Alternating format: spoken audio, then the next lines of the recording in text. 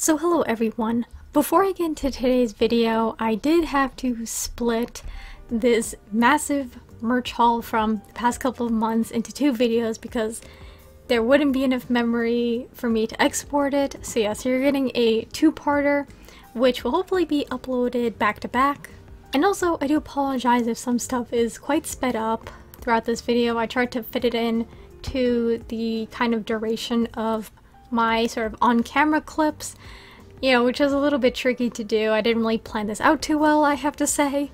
So also, I did kind of want to talk about this quickly, but if you are interested in picking up some of the merch from specifically independent artists in this video, you'll probably have to wait until their shop opens again. Unfortunately, some of these people that I've collected from their shops aren't open at the moment. And, you know, just also be wary that maybe some of the merch that I picked up in this video might not be in stock when they open up their shop again, so that's just something to keep in mind. But if you are interested, of course, in picking up items from like any of the artists that I mentioned, definitely go follow them on their social medias to keep up to date. And yeah, definitely go, of course, support your independent artists out there. So also, one more update before I start. I will be taking my next video after this one kind of slow, just because I want to focus on getting the prizes done for the winner for, of course, my Ninja giveaway. Yeah, but I do hope to have it out at the very end of July, just because also there are various figure festivals that are going to be out around that time, and I kind of want to, of course, sit down and record that video. And yeah. So I'd also really like to thank everyone who participated in this giveaway. At the time of recording this audio, I don't know who the winner is. I haven't pulled for a winner yet. But yeah, I really appreciate the vast amount of people who are interested and decided to enter this giveaway. So yes, I really appreciate it. It was a lot more than I was expecting. And yeah, so also maybe a little bit of a heads up, but I do talk about some characters who I really quite enjoy and, you know, I simp for a little bit. So I get like a little bit enthusiastic in certain parts, and, you know, I guess just a heads up for some people, but you know, it's very nice to talk about characters you really enjoy at the end of the day. So yes, hope you'll look forward to me just kind of gushing about some of my favorite characters in recent times. And now without further ado, let us get into the first part of this massive and possibly a mess of a merch haul video. Hello everyone, and welcome back to Sakura Unboxing.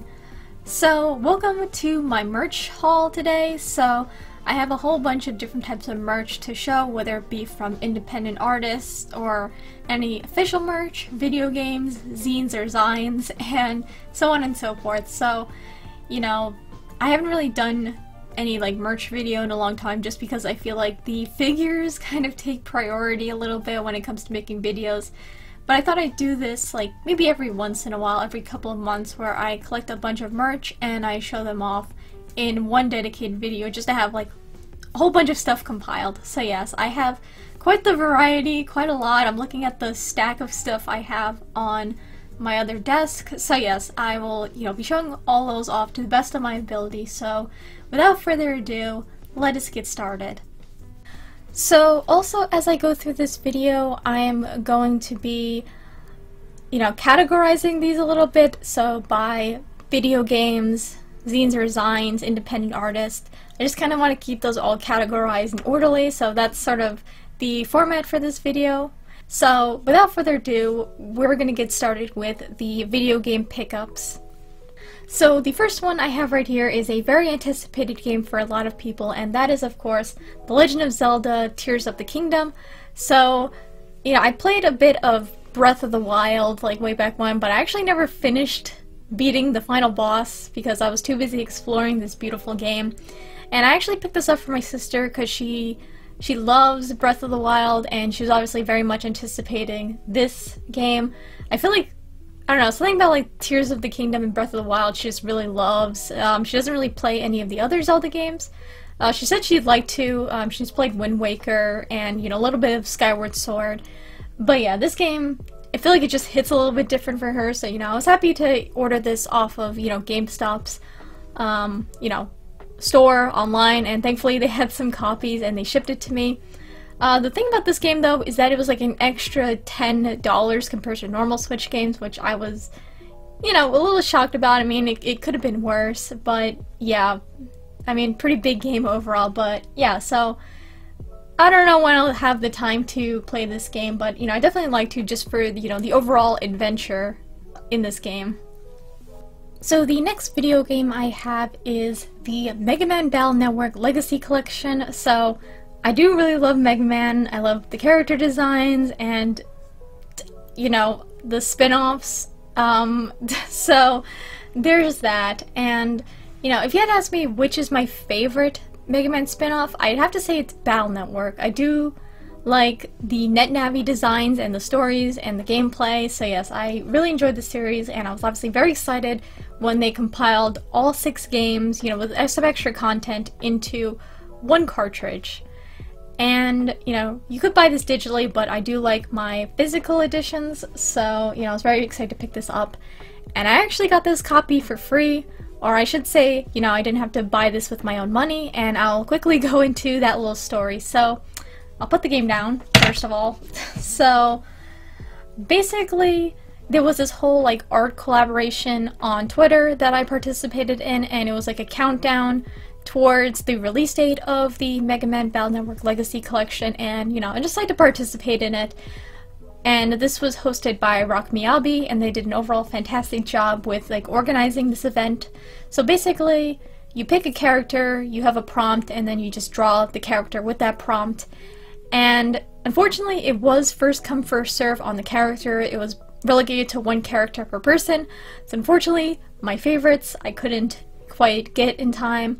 So I was scrolling through the NetNavis in the series and which one I want to draw, and I ended up settling on Plantman.exe, who has, like, one of my favorite designs in the series. So yes, my art will be shown up on screen. And yeah, he's just got a very cool design. I am happy with how the piece turned out for the most part. I did take, like, elements from his battle and, like, what his abilities are. I guess the one thing maybe I didn't quite like was the background. I don't know, something about, like, the color I use, like, with the red, I believe it is. I wasn't really a big fan of it. I don't know, it just, like, looked off. But, you know, I was excited to do a piece for this collab anyway. And basically, you know, to those who participate, your name gets put into a raffle, and, you know, I thought it was going to be 1 winner, but it turns out it was like a good 10 to 15 people who were chosen, and my name was in it, and I was like, oh my god, I won a raffle of some sort. Like, Lady Luck was on my side for once. And basically the winners got, you know, money to go towards either, you know, the Mega Man Battle Network Legacy Collection, or, you know, you can just use it for other things. And, you know, they were nice enough to say, oh, I can buy the game for you and ship it. Like, just sending you the money via PayPal is the easiest, or, you know, I can buy digital codes. The one thing about getting this game digitally, though, is that it is, like, part 1 and 2. So it's like some of the games are in one part and some of the games are in another part. And of course I do like my physical copies, so I'm just like, oh, just, you know, send the money and I can just buy it online myself. And I ended up doing that. So yeah, I won a raffle. I got this game for free. You know, I could have used, like, the money to go towards, like, you know, figures and such, but I just kind of wanted to commemorate, you know, this series by actually buying it. So yeah, I don't know when I'll be playing this, but, you know, I'd like to in the future because I think it's a great game overall. So yeah, very happy to have gotten a pretty much free copy of this game. So yeah, now I'm going to show off some stuff I got from Mandarake, which, you know, I don't really get from often because, you know, budgeting for figures, but I saw these gorgeous Land of the Lustrous fan books and I had to pick them up. So the first one we have right here is actually a doujin. So I accidentally picked this up because I didn't know it was a doujin, but this is a sort of Cairngorm Lapis sort of focused doujin in a way. I've skimmed through the pages, but again, it's in Japanese and I don't know what they're saying. But yeah, and I guess it's also a sort of like Cairngorm and Lapfos sort of also doujin. But yeah, I have no idea what they're talking about. You know, I might, you know, look at Google Translate and see what they're talking about, but I really do love the art style in this one, so, you know, for about, I believe, 600 yen, you know, not that bad of a pickup. And after that we have this small one, which is actually by the same illustrator as that Cairngorm Dojin. So yeah, this one is all in color. It's very thin as well. I thought it was going to be, unfortunately, a little bit thicker. I believe on Mandarake they tell you the page size. They may or may not, which, you know, is a little bit unfortunate if they don't. But yeah, art style, absolutely gorgeous, and I believe this is also 600 yen, so very inexpensive overall. And the last one we have right here is this much more chunky sort of book. So this is a Land of the Lustrous fan illustration book called The Memories with Them. So yeah, again, a whole bunch of different artworks of the characters. Art style is very gorgeous, and you know, it kind of goes through like different parts of the series, which I really like. So yeah, also very gorgeous cover with all of the different gems on there, you know, even with some like flowers and butterflies. It's a very gorgeous, gorgeous art book overall. This one was, though, the most expensive of the bunch. It was, I want to say it was 4,000 yen, and yeah, but you know, I just saw the artwork and I'm like, I went through with it. I shelled out the money for it. But yeah, overall, I really love all of these Land of the Lustrous fan books I got, and they're definitely a nice addition to my Land of the Lustrous collection. So after that, I actually want to quickly talk about something my sister got me from London. She recently went there like for her own like, you know, graduation trip, and you know, there wasn't anything in particular that I wanted from there that I can think of, so I'm like, you know, whatever you give me is fine, you know, it's from London, you know, it's the thought that counts. So, you know, she does go to a whole bunch of museums because that's what she really does enjoy doing, so I'll show off the stuff that she got me right here. So yeah, first things first, we have this lovely little postcard of a whole bunch of flamingos. I don't know, something about this bird, man. I really like the way they look, and damn, they got legs for days, very long legs for days. So yeah, this is basically just like, you know, a photograph, and they just, you know, put it on this postcard, but, you know, I do really like this overall. I do like, you know, you got adult flamingos, you got baby flamingos, it's very nice. So yeah, you know, just another cute little postcard for sort of my, you know, separate sort of like museum postcard collection. And of course, to go with said flamingo postcard, she actually got me this like flamingo keychain, which, you know, does look very nice. It's pretty big overall, so you do have like, you know, flamingo. The museum she went to is the Natural History Museum, and then there's like this leaf. I don't know if it's like a monstera leaf. I'm not too familiar with the plant. But yeah, it's quite a large, hefty keychain. I'm like tempted to put this on my keys, but I'm scared it's gonna get like dinged up. But yeah, very nice overall, I'd have to say. You know, I really do like this keychain actually. So now we're going to be moving on to merch from independent artists. So I have a whole variety of work in different art styles to show off, which I'm quite excited for.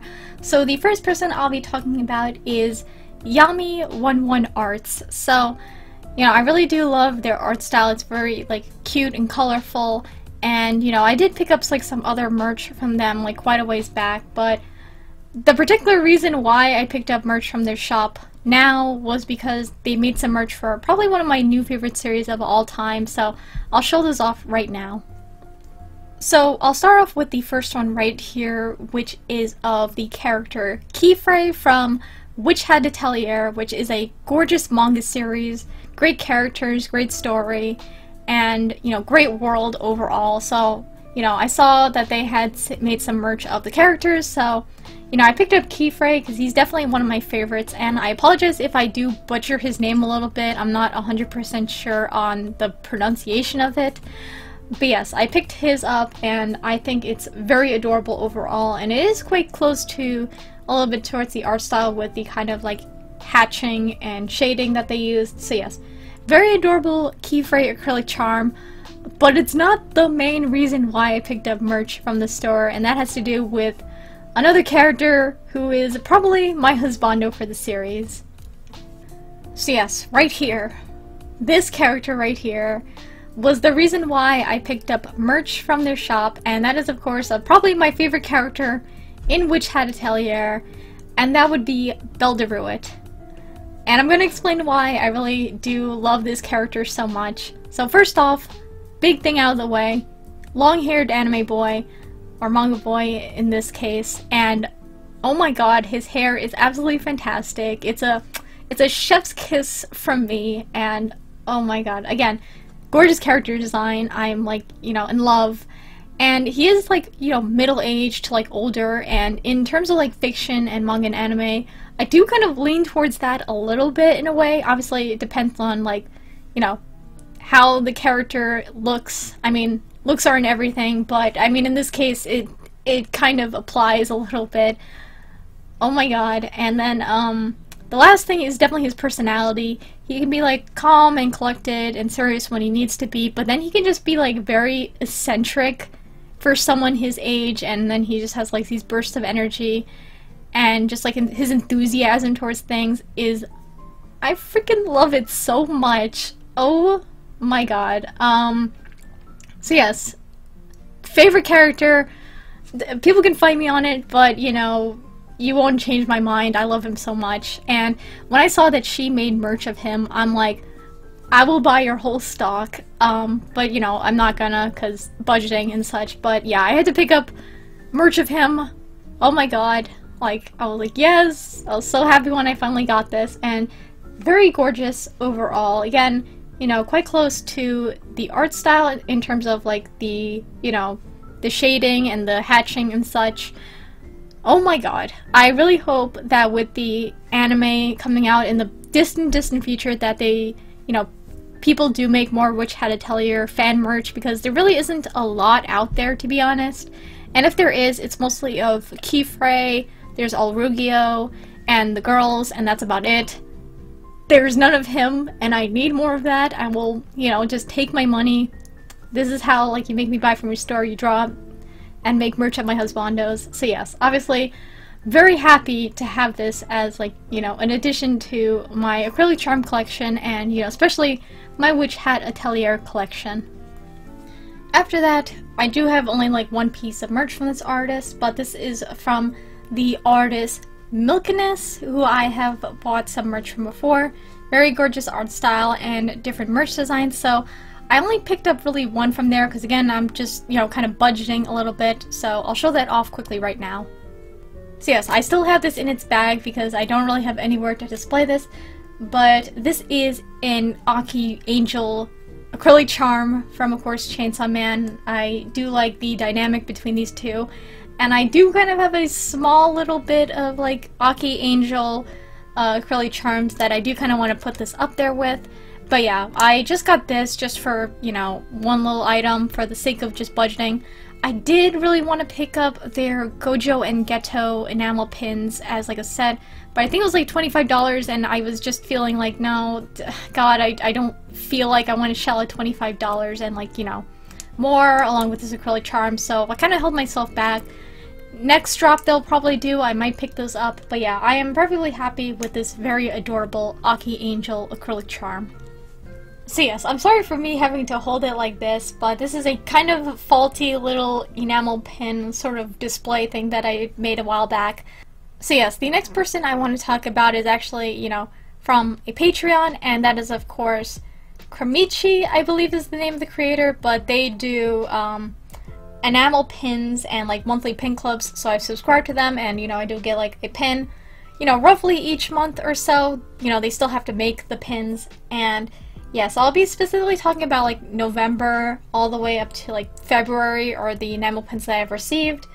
So yes, but yeah, very gorgeous and cute character designs overall, and I really do like, you know, the overall sort of, like, simplicity to these pins. Like, they're not, like, overly detailed, but they're very adorable and gorgeous nonetheless. So yeah, I really do love their designs, and, you know, I'm very happy to just, you know, get these, like, enamel pins for, like, a sort of nice, cute character collection overall.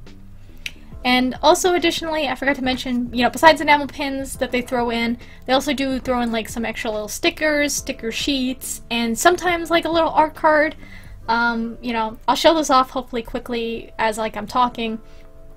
But yeah, I do really like their art style overall and the cute characters they make, so yeah, I'm very excited to collect more enamel pins from them in the future. So now we're moving on to this little box right here, and this is the Winter Solstice 2022 pin advent calendar. So this was a sort of big collaboration between a couple of different artists, and they decided to make enamel pins and you know, put them in this box, and it's basically like an advent calendar. You open up one each day, so there are 7 enamel pins total, each with a very gorgeous design pin. So yes, I'll quickly, you know, show their Twitter and explain who the artists were in this. So we have Ash the Lazy, Milkiness, Pamprika, and Poxe. I hope I'm pronouncing those all right.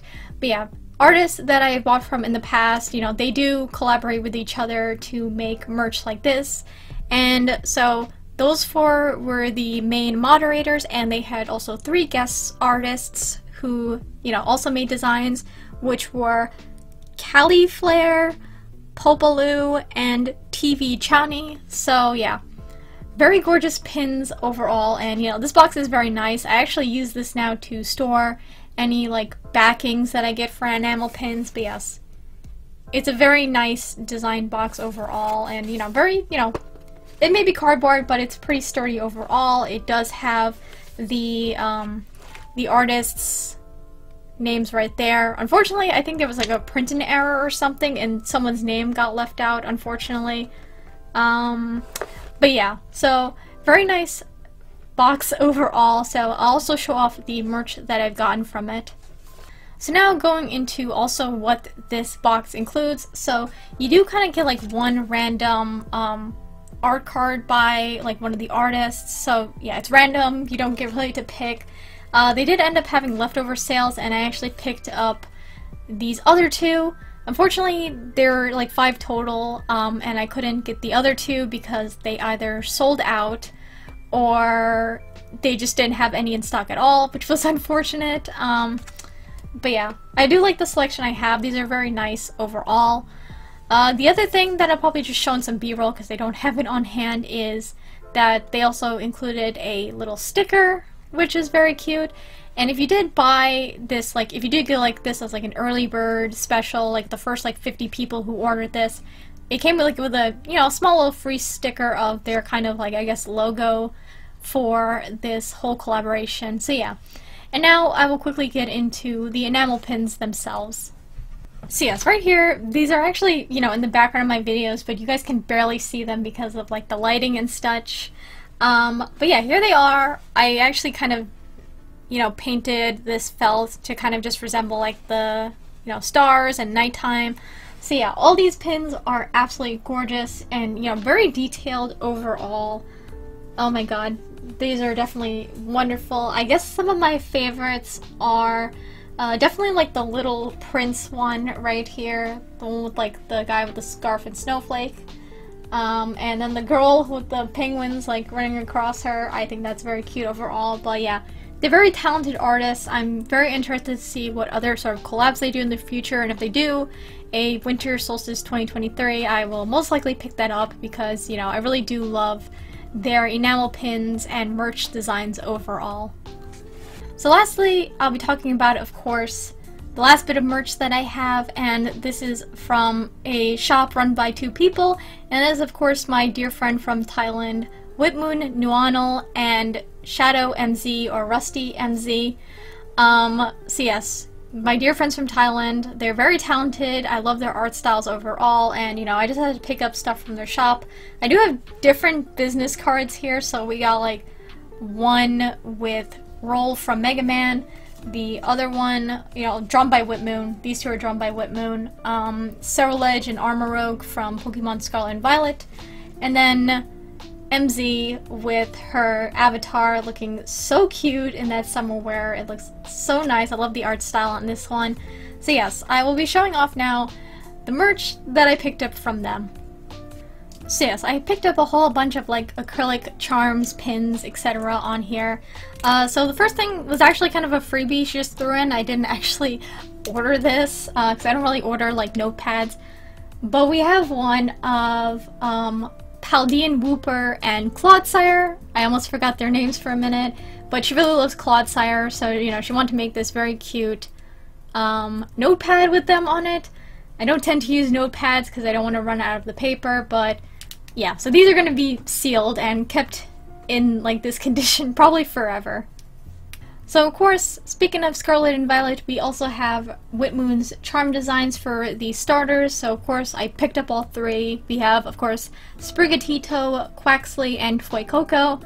For those wondering, Sprigatito was my starter. I don't know, I really like the grass type and I like cats, so that's the reason. But yeah, very cute designs overall for these little acrylic charms, and they also do have color-coded little straps to them as well.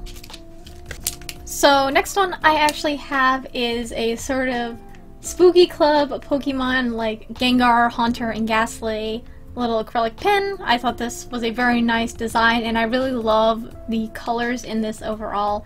Pretty nice and big acrylic pin as well, so I was very happy to pick this up. So pretty much also the main reason why I bought from Whitmoon store is of course these absolutely massive and gorgeous Cerulege and Armorogue standees. Oh my god, I love these so much. They look so good together. Unfortunately, I just don't have the room, so that's why they're still in their packaging, but yeah, the colors on these are so vibrant. I really love Whitmoon's coloring and just how like vibrant her colors look in her art pieces. And these guys definitely look fantastic. Again, these guys give off massive Mega Man vibes, and I'm here for it. So yes, I had to pick these up because they're definitely two of my favorite Pokemon from Scarlet and Violet, and yeah. Again, very gorgeous art style overall. Again, I love like both of their artworks. So yeah. So yes, I highly recommend checking out Whitmoon and MZ's shop. I believe they go by Rusty Moon, a very nice name for their shop overall. They're both very sweet people, very talented artists, and yeah, so I highly recommend picking up from their shops if you do like any of the fandoms that they do merch for. So now we have like only one small merch pickup I picked up from this person, and that is the artist Poxy. I apologize for butchering the name, but yeah, I really do like their overall art style, and I did actually pick up like some OC merch. So on this business card, this is their original character, and yeah, very nice business card overall. I do like the sort of texture that they went for with this. So yes, right here we have this large art print of their original character Avery. I believe it's Avery, I could be mistaken, but yeah, I really love just the way they drew the food in this artwork. It's very appetizing, and I haven't eaten lunch, so it's making me quite hungry. And yeah, I love also, I feel like the brush that they use is not your traditional, you know, fine liner brush. It does actually have some texture to it, which I do like. So yes, very nice, gorgeous, and also appetizing looking print to add to my collection. So yeah, a little bit of a wardrobe change. I had to stop recording part of my merch haul, so now I'm kind of back with a different outfit on, so yeah. Now I'll actually be going into some other merch that I picked up from an independent artist, and yeah, so this came during the time I, you know, stopped recording my merch video, so I thought I'd show these off as well. So, starting off, of course, with the business card, this is merch that I picked up from the artist Pemprika, who is an artist I keep coming back to because I really love her art style and her work. And yeah, I picked up a lot of enamel pins. I picked up a set from her as well as some stickers, so I'll show them off now.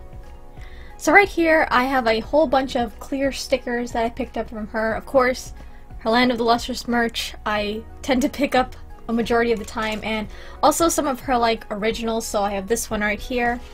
So starting off with this little guy right here, this is the original Little Forest clear sticker set. So with stickers, I just tend to keep them on the sheet as sort of just, you know, a little collector's item. I don't tend to stick these onto anything, but yeah, very cute overall, simple designs for these ones.